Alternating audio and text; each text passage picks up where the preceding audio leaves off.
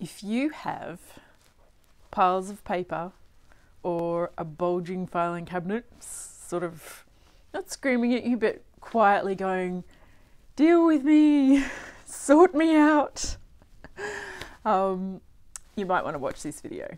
So you might have seen, I've just moved into my new office. I've bought myself a new smaller 2-drawer filing cabinet because I don't want the 4-drawer old 4-drawer cabinet. It's too big and bulky, and it's actually been in the garage for the last couple of years, and so it's started to go a bit rusty and gross. So I'm scaling down. To be fair, I haven't filled a whole 4-drawer filing cabinet myself. So, and when I bought it, I was like, I'm never going to fill this. I'm never going to use 4 drawers. 1 drawer is just all stationery, excess folders and business cards and all of those things. 2 drawers is my personal, family and business filing. And then the 4th drawer is actually full of files belonging to one of my clients, which is a whole other story. So I don't actually need to get,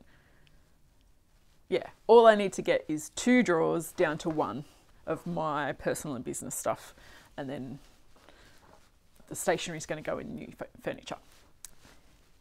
Anyway, I guess just keep in mind, as I demonstrate how I'm going through the process, just think how could these ideas apply to your situation or your paperwork, and ask any questions. If you've got a question of, okay, that's fine, you're doing that, but how would that apply to this situation? Let me know, and I'm happy to help. So let's get into it. Okay, so I'm down here on the floor.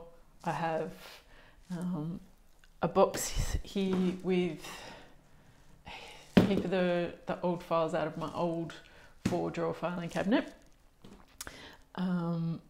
So this box holds sort of about a bit over half of a drawer.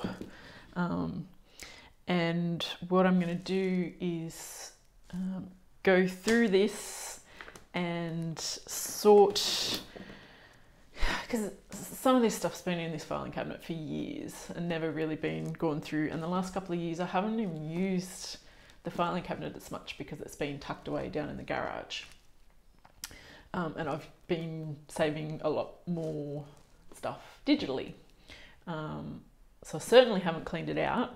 I have added some stuff to it, because you still, while you can do most things digitally, there are still some things that you are either too consuming to scan and save digitally, or things like passports, which I think they're in here somewhere. There are some things that you need the physical thing. So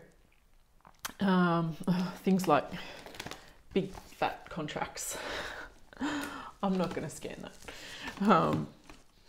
So the idea is to go through this, sort through the things I definitely want to have ready access to, and they can go in the drawer.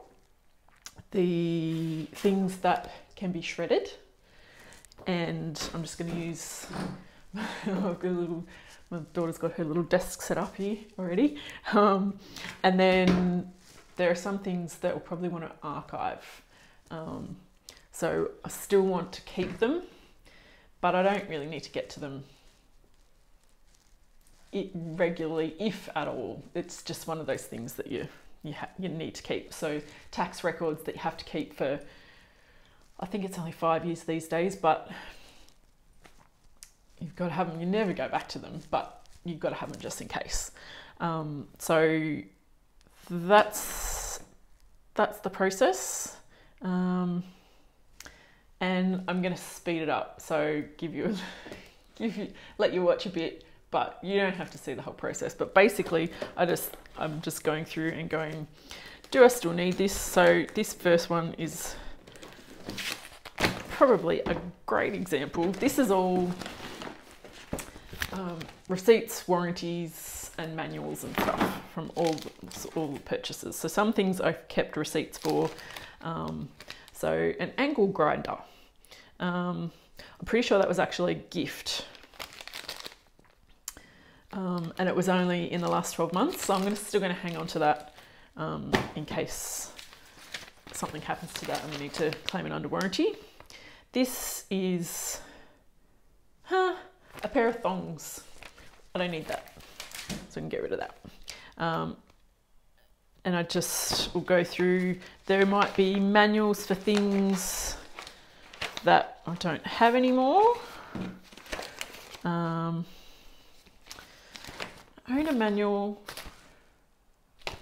for a hot water heater. And these are one of the things that, so this is the user manual for our oven.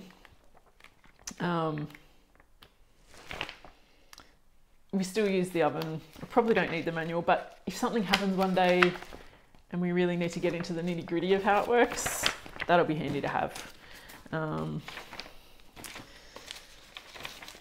It's a receipt for a puncture repair.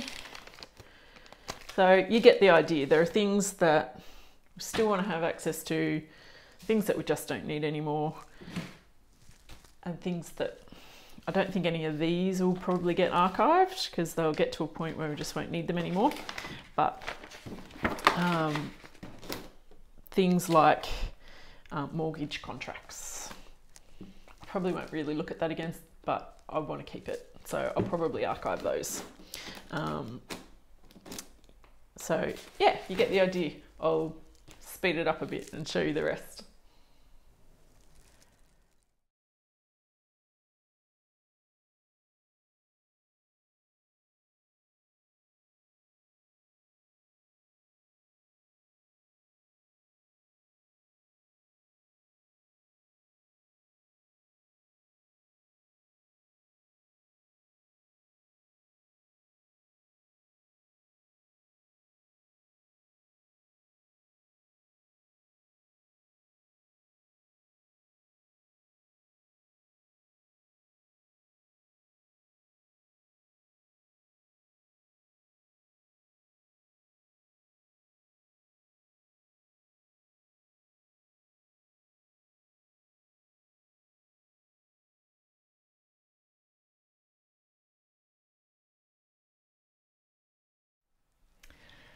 Okay, so just from one plastic box, so just over half a drawer in my four drawer filing cabinet, I've got a nice big pile of stuff to shred or bin or recycle, an almost full box of stuff to archive. What I'll do with those is, I think I'm out of archive boxes at the moment, but I'll find a nice sturdy archive box for that stuff to go in, and I'll just do a quick list of what's in it, so an index, and I'll probably print that list and put it in the top of the box. But I'll also use an app called Workflowy for my file index. So I'll also have an entry in Workflowy for that particular archive box and what's in it, so that I can always do a quick digital search to see where things are. Same goes for my actual filing cabinet. I've got, I don't know how well you'll be able to see this, but I use numbered file tabs. So in my actual online file index, it's just got all the numbers, and I can quickly type in what's in each file. So now that I've pulled some of this stuff out and updated it, the next thing I'm going to do is jump into Workflowy and update my file index so it's up to date. And I always have I've got a little file index file index file at the front, and I'll have a printed list that I can easily pull out and have a quick look as well. But it's handy to have it digitally when I'm maybe I'm upstairs or out and my husband's saying, where is this file? I can quickly look it up on my phone, search, maybe it's car rego papers or something, or the BAS statement from last quarter. I can look it up in Workflowy and tell him exactly which number it's in. Speaking of my husband, I don't know if you can hear that, but that's him getting home right now. So I've still got some work to do, but I'm going to fit my 4-drawer filing cabinet into 2.